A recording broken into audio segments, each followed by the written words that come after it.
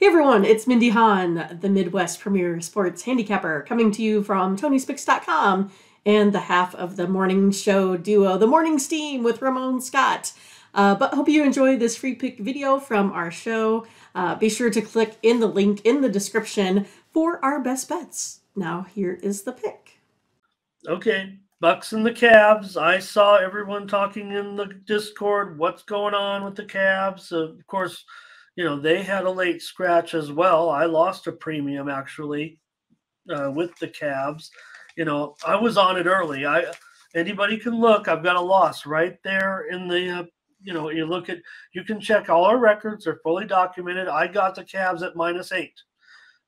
I was in on them early, and that was, I felt like it was going to be, a rest day for those guys. And again, I usually know when that's happening, and didn't work out. I took both. I was on good numbers on both those injury games, Mindy, including laying the best price with the.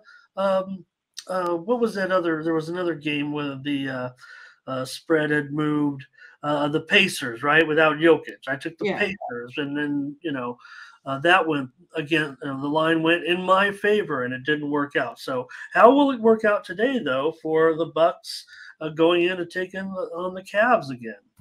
Well, I think I like the Bucks here. I'm going to take the plus points here. They've won 2 straight now, putting up quite a few points. 131 over those last 2 games. Cavs lost 2 in a row now, like we said, only putting up 114 a game. Bucks 3-0 against the spread in their last 4, playing on 3 days rest here as well. So I'm going to take the Bucks.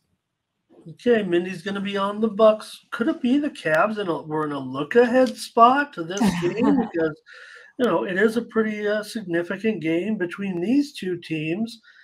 And I don't know, it's kind of funny.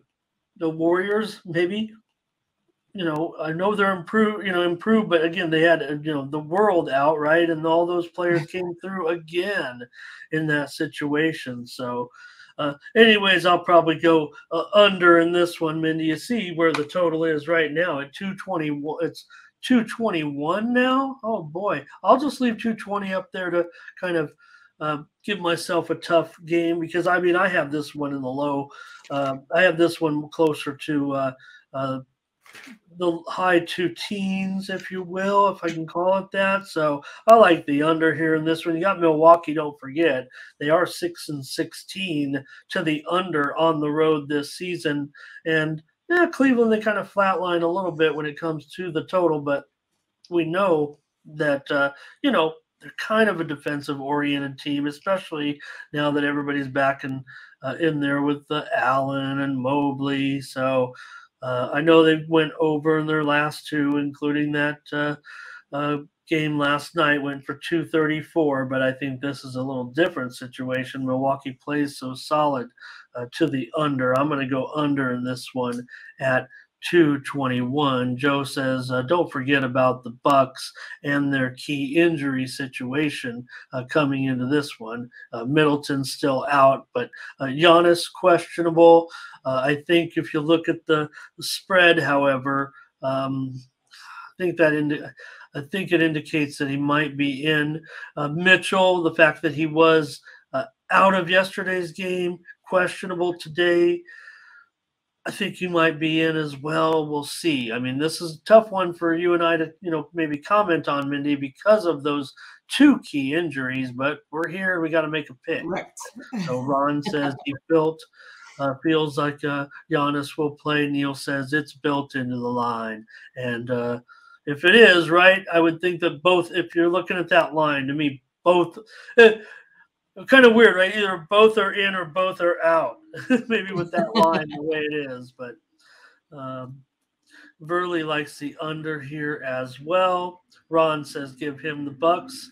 And we've got NBA referee Scott Foster joining us. All right, hooray. Scotty Foster, hey, good to have you here. I thought it was Scott Frost when I first saw it come across.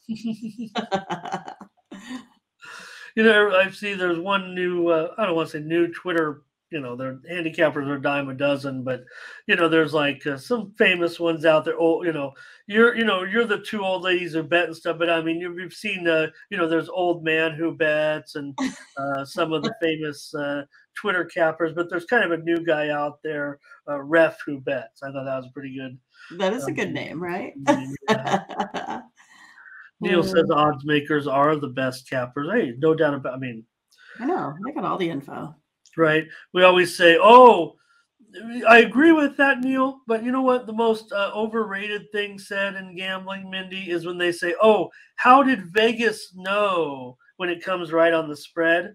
But really, don't we mean how did the public know, right? Because they're just trying to gauge the 50-50 action and try to get it right get it right. So I always think when it lands near the spread, the public knew what the line should be. So thanks for watching, and make sure you get over to the Tony'sPicks.com website right now and check out our All Cappers tab, where you can purchase some of our own personal picks. And be sure to go ahead and use the promo code TonyT at checkout to save 20%.